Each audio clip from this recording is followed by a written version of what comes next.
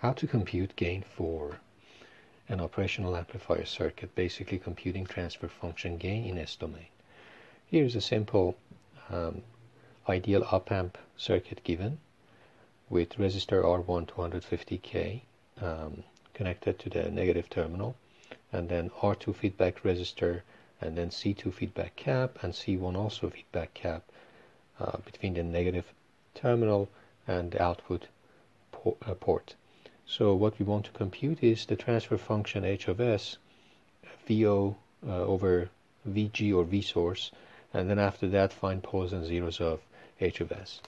So in this case, since op-amp is an ideal op-amp and we are making the assumption that negative feedback is working within the acceptable boundaries, so the op-amp is not saturated, therefore virtual short is applicable. Since the positive terminal is connected to ground, therefore because of virtual short, negative terminal also has to be at 0 voltage. So because of that, then the current that is flowing from input current,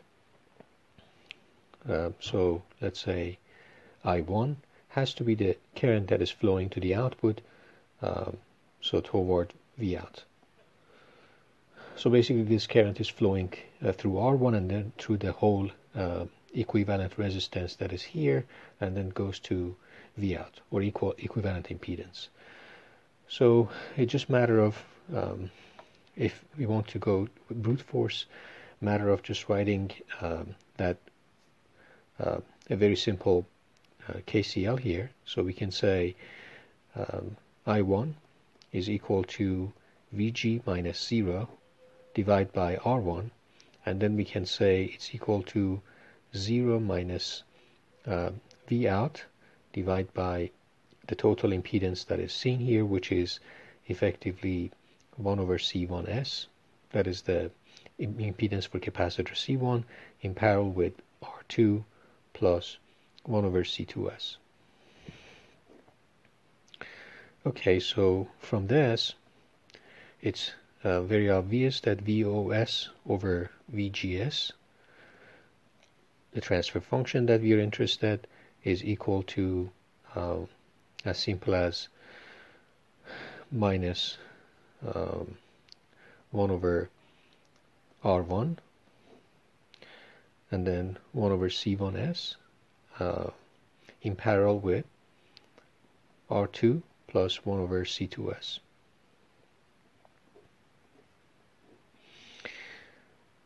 Okay, this is nothing strange because the expectation was from the inverting op-amp circuit based, that if you have an inverting op-amp circuit based that is not saturated, so virtual short is applicable, then if you have Rin between the input voltage and then let's say Rf or Zin or Zf for the total impedance in the feedback path and in the input path, then it is well known that the relationship between V out and Vin is V out over Vin is negative Rf over Rin, or negative Zf over Zn. So this is in line with that, but just we wanted to go from the basic, which is the KCL, writing the KCL at the negative terminal or inverting terminal, and therefore what we can write is the h of s, the transfer function that we are interested is VO over VG, is minus 1 over R1, and then for this one we have 1 over C1S, R2 plus 1 over C2S, divided by 1 over C1S plus 1 over C2S plus R2. Okay, so if you simplify this, what we find is h of s is just simply minus 1 over R1s, and we have 1 plus R2 C2S, and we have C1 plus C2 plus R2 C1 C2S. So that would be our transfer function for this op-amp circuit.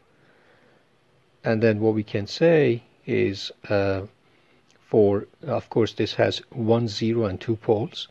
So we can say the poles are like this. P1 is coming from this, and that's a pole at 0.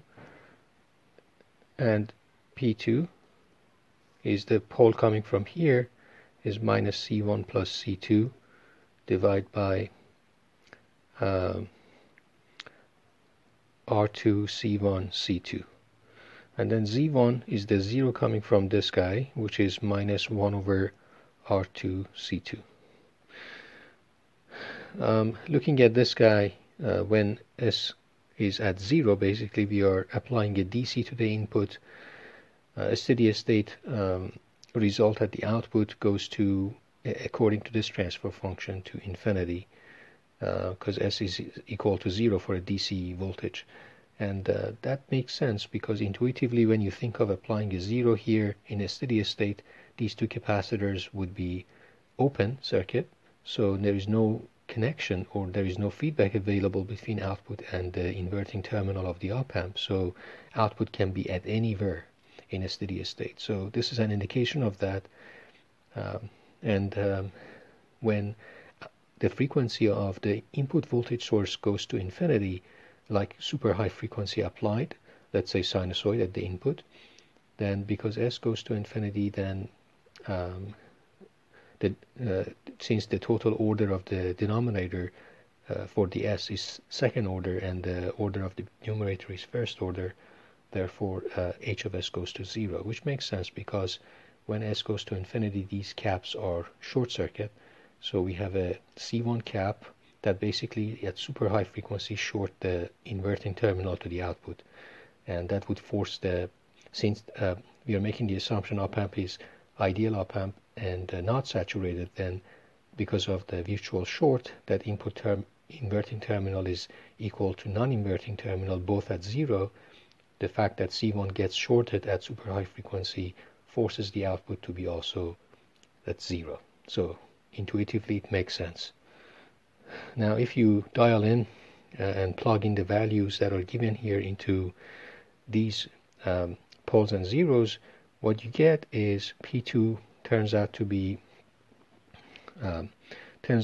negative 25,000 radian per second, and Z1 turns out to be negative 5,000 radian per second, and of course P1 is just at 0 radian per second.